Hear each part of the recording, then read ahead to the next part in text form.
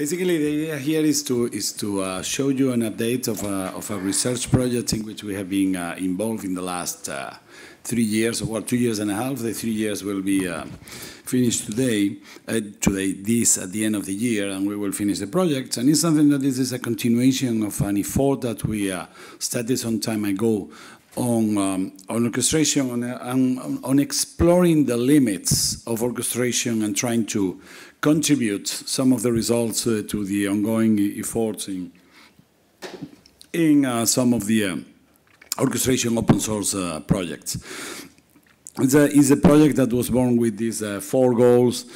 Basically, if you think about it, it's about precisely simplifying how network services were going to be orchestrated, enhancing them, first of all, making it swifter in terms of facilitating the shortening the time required for the deployment of new systems, and shortening as well the time regarding onboarding and all the difficult process around orchestration. Well, for sure, providing, and this is something that we are required in all the research projects we start, is about providing new business opportunities. The idea here, it was trying to to make easier to new participants to get engaged and to identify new ways of I would not say of monetizing what is already there, but this is precisely about identifying, simplifying the way in which new partners could play in the same playground to facilitate their revenues. Third is about lowering, and this is something that is very important. We're talking about transformation, SDN, NFV, whatever. Is lowering the barrier is something that, some of you here know that is getting involved in the network providing services is quite complicated because it's expensive, it requires time, etc. And the idea is to simplify the process, providing the tools. We cannot change the business processes, but we can try to make the tools better. And, making the adoption of virtualization technologies a little bit easier. That's, with these goals, the project decided to follow a life cycle that is oriented to services, and this is something that, in that respect, this project tried to go in the same, or following the same spirit that was discussed originally inside, for example, projects like OSM, which this project is quite connected to. So the idea is to focus on the building of services, not so important functions of VNFs. We keep talking about VNFs and the VNF descriptors and all the like, but from the point of view of managing the whole life cycle, what is important is a service-oriented approach.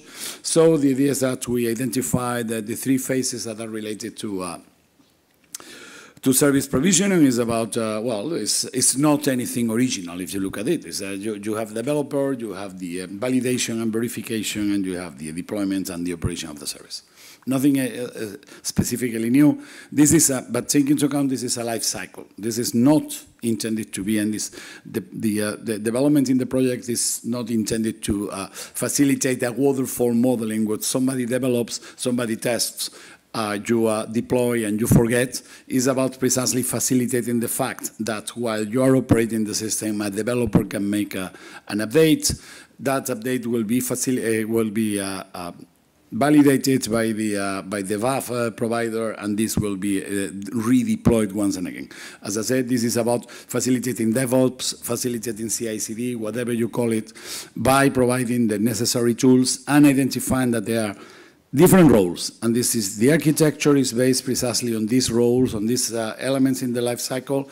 We're talking about that, everything is mediated by a common set of catalogs. In what you have is basically, and we will see that later on, what you have is the descriptors of the services and the components of those services that are describing those services, and those descriptors got updated by the different roles, by different, if you look at it, the architecture, with the exception of the operational environment that is a little bit more demanding, precisely in terms of what you can have it, or what you need for having real operations in terms of the infrastructure, etc.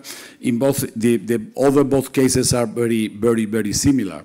In the sense that what you have is an SDK for running the development with the possibility of making an initial validation, and that then you enable the whole thing to happen in a separated environment that is dedicated precisely to validation and verification. And once everything's in place, you are allowed somehow to move on to the operation environments. The idea is that this whole cycle can be as much automated as possible. And let me insist on as much automated as possible, because at the end, one of the things that you need precisely today we were talking about operations precisely, and we were talking that one of the essential operation activities are putting the blame on the one who made the things not going well. And this is important as well. I mean, at the end, you need all the automation mechanisms at the end required as well a human that is the one who is responsible for doing whatever. This is facilitated, and we will here as well, and we will see how. Well, basically, this is the architecture in more detail, in which you can see again that there is a common catalogs, and the common relationship among the different model, the different elements in the general with the different roles, and how they are, how everything is somehow mediated by as I said, with the common catalog. And then what you have is different data repositories that are relevant for providing or accessing relevant data from the running operations, or relevant information about the services and the functions that are going to be deployed. So going into a little bit more of detail, something that is important is that everything is model-based. Everything inside 5G Tango is based on that of a set of descriptors that are including, on the one hand, services, on the other hand, they are including the functions. And those descriptors are based, generally speaking, based on what ETSI NFV has done. And I'm talking about generally speaking because they are extended. And they are extended precisely what is more important is on this, what is called their package layering. The idea is that the units that we are moving for a service is precisely the composition of the descriptor of the package and the corresponding results of the tests or the validation procedures that have gone through, the services have gone through in the past. So in the moment you're going to make any operation with a service, you can make an analysis that you will have information about which tests were run, which were the results, and you can have even a history of what happened with the different versions. So the decision about what to do with a service can be taken precisely based on the previous history of the testing and the validation. Apart from that, well, there are some particularities regarding 5G Tango that are somehow connected, and this is something that was reported as well to ETSI NFV. It's about the idea that certain functions can have dedicated components which are not part of the function. I mean, they are part of the function descriptor, not part of the function itself, but they have some functional influence.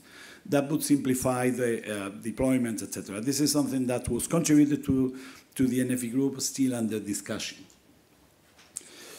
For the developer, something that is important is that a part of having a service development kit that helps in and this is something that you think at, for example, ONAP and their design phase is basically the SDK is there for facilitating this. The idea is that it helps in facilitating how the service is built and how it's described. Packaging is something that is delicate, and it's something that having something helping you is quite valuable. And something that has been an interesting contribution is that you have the possibility of making an initial validation based on an emulator. You have an environment in which you have an emulated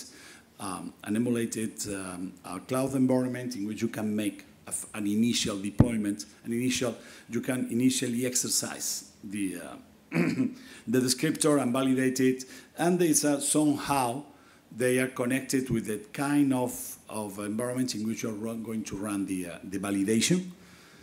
That allows, and this is something that we try to illustrate in several places, is about that you are a service developer with your laptop, wherever you are able to make an initial validation without going elsewhere.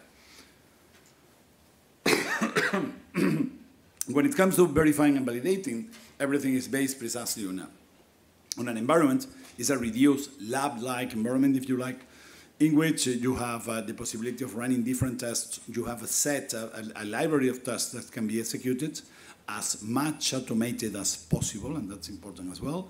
So, and you can collect those data and input inside the descriptors of the services. So this can be done on a, well, sort of connected with something that would be like you have continuous integration, you can have continuous testing. Whenever a function has changed, you can apply the new tests and put them inside the historic about the evolution and the results of the test. And what is important is that currently it's multi-platform. You can use OSM because this group has been contributed to OSM, or well, something that is, let's say, the evolved version that is OSM Plus that is on it. This is the flow when you make for verification and validation, and essentially what is important is that there are three roles that are completely independent, and that would allow precisely the idea that you have a service developer that is defining the service, collecting the functions, making the service descriptors, building the whole thing. There would be a test prescriptor or a test developer, whatever you call it, that is writing the tests, is defining them, is analyzing what is required to pass a certain set of tests for a given service, or providing which are the test suite for a particular family of services. And there are the operator that will execute the test and will be able to analyze which are the results and make a decision on whether something is suitable or not. Let me insist, all these, I mean, well, what is not the direct provision, all this can be automated, but it's important that the identities are clearly defined so you can clearly trace how and where decisions were taken. Well, the main features of this, as I said, is about the automation. That is something that can be defined. The test plan, sorry, can be automatically executed as much as possible. The reporting is integrated with everything that is, with part of the catalog, and it's not anything different. It's part of the service description itself. And something that is important as well is that you can use, it's not only validation testing, you can execute other kind of testing, and you can even, using a model-based telemetry framework in which we have been working precisely, is about collecting some measurements and using this as evidence for the test as well. In the case of service platform, the service platform, where we made a report of these results of the project some time ago, the service platform was not ready yet. But basically, the service platform is for sure is about for sure the management and orchestration, policy enforcement, dealing with SLA. Monitoring data set is essential, is part as well of the service definition, is part of the, not only of the validation, but of the collection of data about how the service is. And well, something that is, there for sure, but it was not for sure originally, is about slice support, where we believe that is the first environment in which you can make a real orchestration of slicing. Is the service platform, you use the service platform both for running the services and for validating. The only thing is that in the case of the validation scenario, you have additional probes on the one hand, and it's not oriented to a performance, but rather to validating it. And as I said before, everything is mediated by an element that we call the gatekeeper that keeps track of the identities of the different identities and what they executed, when they executed it, on what they make the execution, and take some decisions about whether it is, some action is feasible or not. The service platform is based on this, so that the Sonata orchestration release that has been release 5 was launched at the beginning of October, if I'm right. And well, you have it available, and I would say is the most advanced orchestration, NFV orchestration framework I'm aware of in terms of incorporating new features, because among other things, let me say it's a research activity. Being a research activity goes a little bit beyond, probably it's not now if this is being recorded, so I won't say that it's not bulletproof, but well, it's a result of a research project, and the important thing is that the most, let's say, stable features have been contributed as well to OSM. So this is part. I mean, and in particular, for example, the emulator was something that was extremely useful for having a life cycle as well, a service-oriented life cycle running in OSM. And some results have been contributed as well to NFV in forms of proof of concepts and participation in the plaque tests. And well, this is a list of the main characteristics of or at least the main goals that the Service Frankfurt has in terms of resilience, the support of edge facilities. The capability, and I would say that this is, my view, is one of the most important things, is precisely the support of model-based monitoring that can allow for a much better metering of what's going on, and that enabling the verification of, or the automated verification of SLAs. And as I said before, the idea that is the first service environment in which we believe that we are really completely covering the support of a complete slicing model. And that's all. If you are curious about it, you have it the links and the Twitter account. Thank you. Thank you. Any questions? Here comes the microphone. Diego, you said that this is the result of a research project. Is there some company commercializing that, or what will happen with the software you developed within the research project? Well, the software, the whole software is available. It's freely available. It's open source. You can use it. I would say, so far, I'm not aware of any company commercializing the Sonata as it is. But as I said before, most of the most stable features have been contributed to OSM, so they are part of the OSM distribution. If you want to, but for sure, if you want to play with it, go for it, use it. It's free, and the whole project will be more than happy of knowing about it.